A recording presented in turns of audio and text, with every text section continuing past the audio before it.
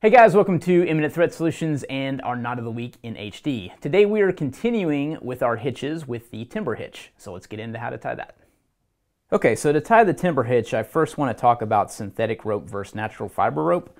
So we're going to be tying this with synthetic rope, which means that it's manufactured from a nylon or something like that.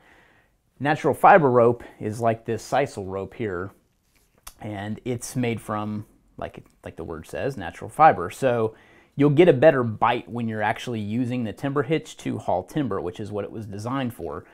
And although we'll be tying it on a weight like this and a piece of metal, you're really going to get, like I said, a better bite with natural fiber rope against a natural piece of wood too. So just something to keep in mind with this. All right, so first off, to tie the Timber Hitch, we're going to go around the object that we're tying onto. And there's very much a right way and a wrong way to do this part, and it can get confusing, so it's important to pay attention here.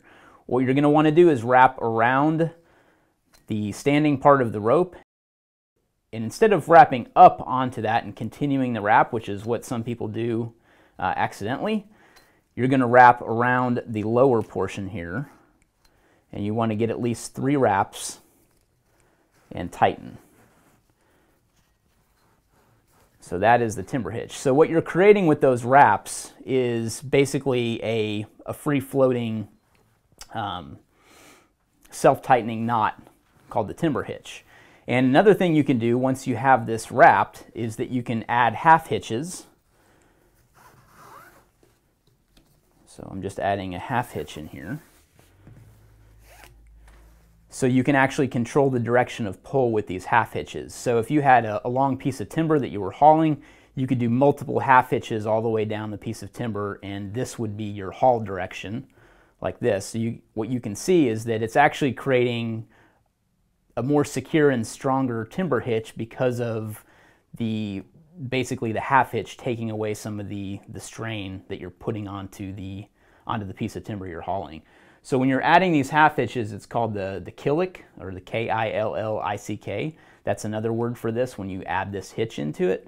So essentially you're building upon the Timber Hitch by adding those half hitches. So let me demonstrate that one more time. And my third wrap right there, as you can see, is a little weak sauce, so I'm going to tie that again.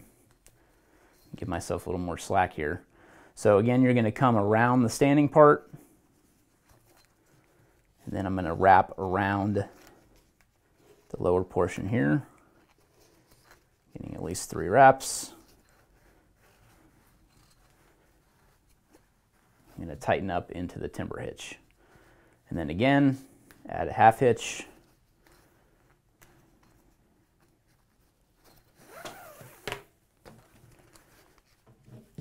And pull in the direction just like so. Thanks for watching the ITS Knot of the Week in HD. For more information, be sure to click the link below in the description and tune in every Tuesday for a new Knot of the Week. Thanks again.